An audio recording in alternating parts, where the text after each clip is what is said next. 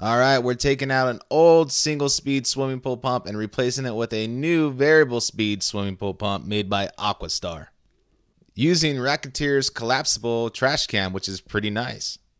And this was a pretty tight fit, and when you are installing a variable speed, you have a screen, so you want the customer to be able to get to the screen, so we're going to have to rearrange a couple of things. But yes, I know you can plumb better than me while you're wearing Crocs. They were using Oatey heavy-duty gray PVC cement with clear primer. So the inlet height on the Aquastar pump is the same as the Pentair WhisperFlow or the IntelliFlow, which made my life a lot easier.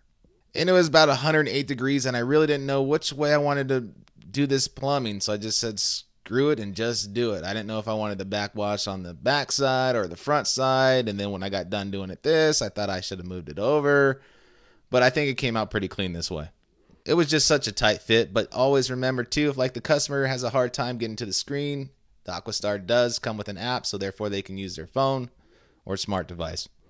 I really like the way this job came out. The only thing I do not like is I double 90'd on the discharge side right here, and it kind of just makes me go, ugh.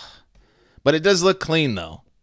The Aquastar pump's a pretty good pump if you want to learn more about it. Technical information, all that nerdy stuff's in the caption below. So see you later.